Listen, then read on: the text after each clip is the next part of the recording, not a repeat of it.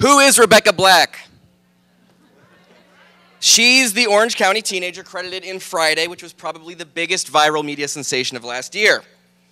Thumbs up, thumbs down on Friday, guys? Black teamed up with Arc Music Factory, which is a kind of pop star fantasy experience for celebrity-hungry kids and their maybe celebrity-hungrier parents. Arc Music Factory charges between $2,000 and $4,000 for the experience of having a song written for you and a music video to perform. But what a lot of people don't know is that Georgina Marquez Kelly, Rebecca Black's mother, actually planned this as a media literacy experience for her celebrity-obsessed daughter, to learn about the hard work that goes into creating a song and a music video. She wanted her to be less celebrity-obsessed.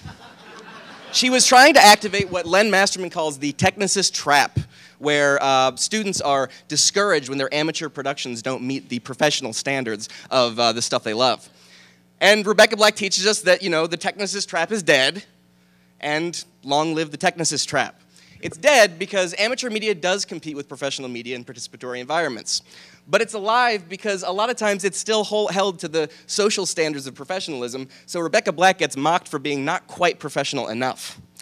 My students hate this song. My undergrads, when I asked them to think about how Rebecca Black was bullied in this experience, because she was bullied out of her high school, she's homeschooled now, they create some of the most mean-spirited stuff that replicates all of the negativity around Rebecca Black in the culture. But when I remove her name and I talk about a hypothetical scenario that is Rebecca Black-esque, all of a sudden they empathize and they think of ways that we can use discussion to create a positive environment between kids and teachers and parents.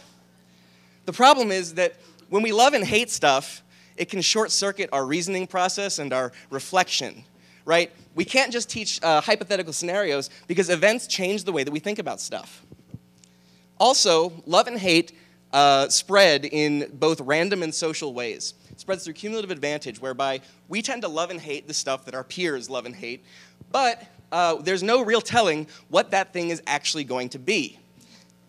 I think this has some implications for something that I call unpredictable participation, because love spreads, but hate spreads too. And they spread for some of the similar reasons. So here are 7 strategies for dealing with this in the classroom.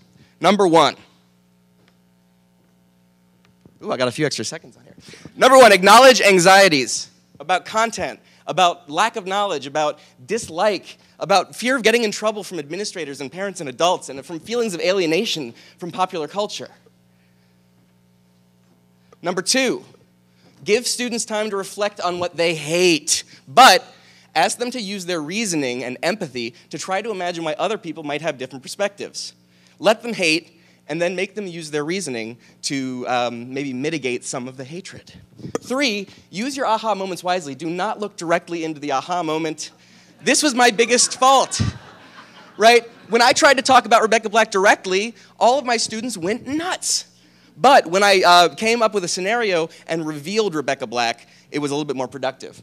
Start from reality and ask questions first. Students have enough messy experiences in their media and in their real lives that we don't need to use hypotheticals and scenarios all the time to teach things like cyberbullying and other kinds of curriculum. Start with their actual problems. Also teach social systems and how they actually work. What role do we actually have in all social processes, from democratic participation through the popularity of a meme? Number 6, let participation get bad and ugly in a safe space. Model UN lets people empathize with positions that they would never actually hold in real life, and also ask them to bring their values to the table in a safe way where they can debate with other people. And remember that we have a role in this process. We have to reflect on what we hate and what makes us angry, because when we bring that stuff into the classroom, that's the kind of behavior that we model for students.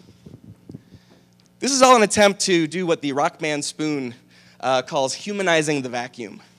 When we humanize the vacuum, we imagine that media processes, even the ones that make us most uncomfortable, are made by real people who make real decisions. And that better understanding these people will help us better understand how media works and how it transmits.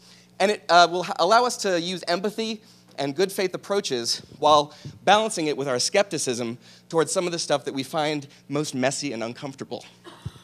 In that way, we finally start to see the producers of media as the real people, like Rebecca Black, who are actually responsible for the stuff that we hate.